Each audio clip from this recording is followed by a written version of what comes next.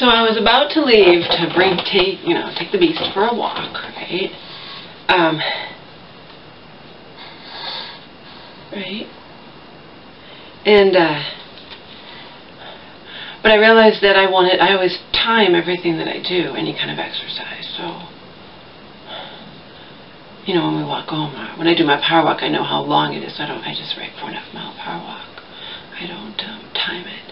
But when we walk home, we time it, so I start to walk, there's nothing around, I turn my back to go down, you know, I'm going down the steps, turn my back just to open the door and look at the time on the TV, right, on the TV box. So I didn't even step inside the house.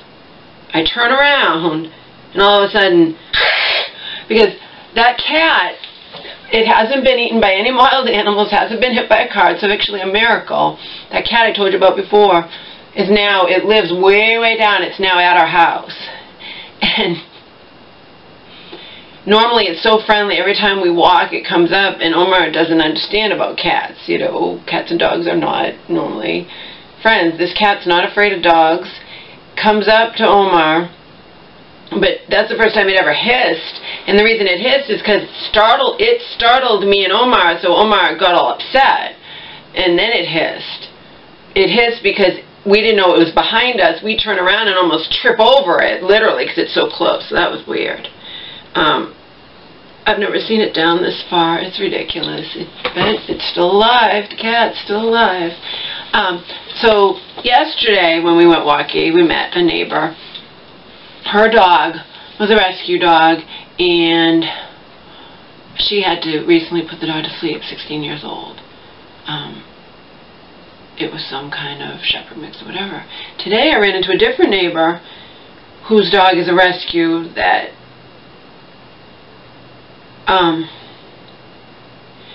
he got like in 2002, and they think at that time the dog was like 1.5 to 2 years old.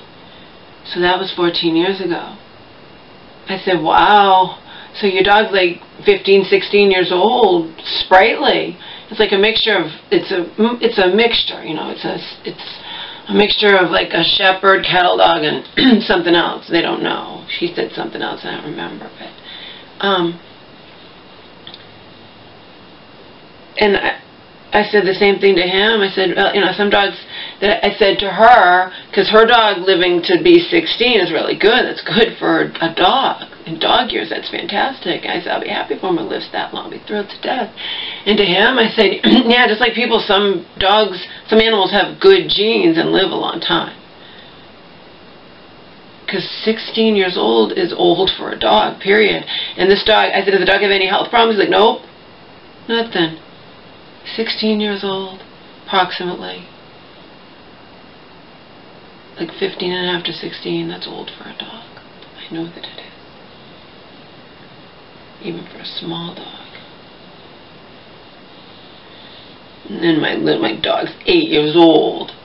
And I'm telling my friend in the shelter that Omar's 8, you know, and we're going to be 8. And she's like, wow, that's old for a pug. Don't say that. Jesus. Omar's going to defy the odds. Defy the odds. Going to break the world's record. The oldest pug on record. I don't know what the oldest pug on record is. He was 23 years old. If you go on Pug Spot or those sites like Pug Spot, people will say, yep, my pug lived to be 21, and I know a pug that lived to be this old, and they had to wheel him around in a basket. He was deaf and blind, but he was still, oh.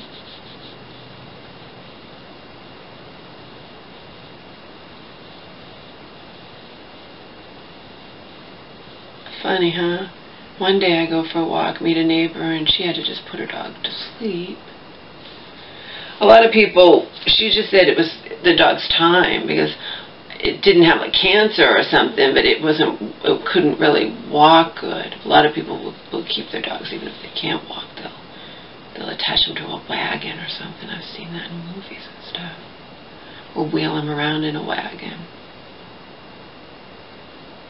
Saw that when my mom and I did that in must be, see, I want marriage, you know. You see, you know, dogs sick, you can't, they'll wheel him around, owners will wheel him around in wagons. You know.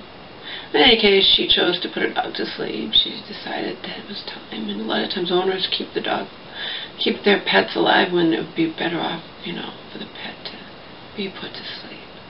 It doesn't have quality life anymore and whatnot. Even if it's not, doesn't technically have to be put to sleep, you know, isn't like dying or has a horrible disease or, you know, stuff like that. But and then the very next day, I meet a similar type dog, because I know I met the other woman's dog. I met a woman's dog over a year ago. But a similar type dog, and this dog is 15, 16 years old and sprightly and no health problems, and pretty cool, huh?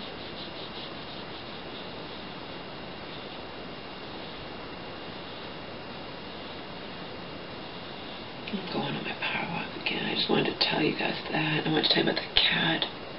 That fucking cat. Like I said, though, kudos to the cat. Not getting eaten by wild animals and not getting hit by a car.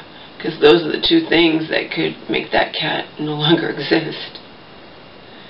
But now the cat's roaming even more. Usually during the walk, I'd see the cat a couple houses down from where I know he lives. And now he's way down where we live. Oh, he's exploring. Exploring might get him, you know, might cause his demise, his early demise. He's just a young cat, kitten. He's not that old.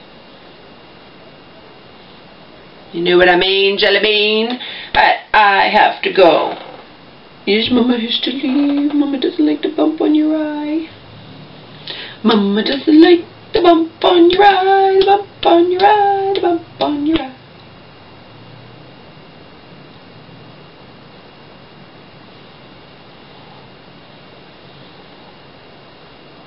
I took over 2 mini walks today because the first time he did not go poo-poo. The second time he did.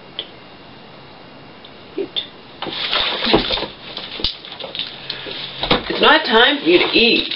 You're not eating out. No, look. Look. What's that? Look. No, don't look at me. Look at the camera. Look. Look. Chicken. I wish there's a way to get him to look, but how is there, you know? Look. What's that over there? Oh! What is it? What is it? What is it? Hmm.